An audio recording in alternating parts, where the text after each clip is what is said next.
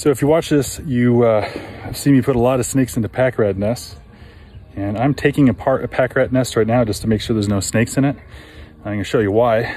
I just caught this guy coming out of this packrat nest that's right here that I've been digging up.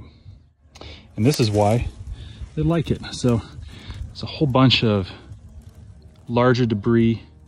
Underneath it is smaller debris. All this stuff is put by the packrat in here, so it makes a really nice insulated area. I'm running some water up at the top to flood from the bottom. And I've been doing that for about 20 minutes. You can see it's just barely starting to get wet at the bottom. That means there's a lot of space under this. It's a pretty extensive cave system. And that is exactly what rattlesnakes are looking for, or any snakes really.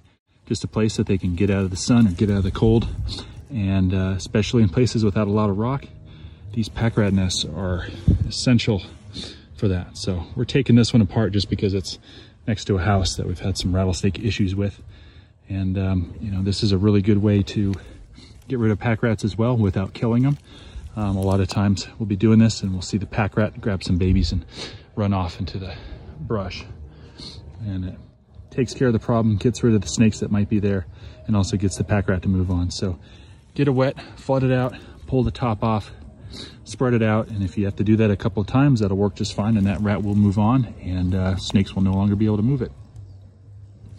So I'm gonna take this guy out and just move him a little ways, just so he has somewhere else to go where he's not gonna get hit by cars or beat up on by anybody.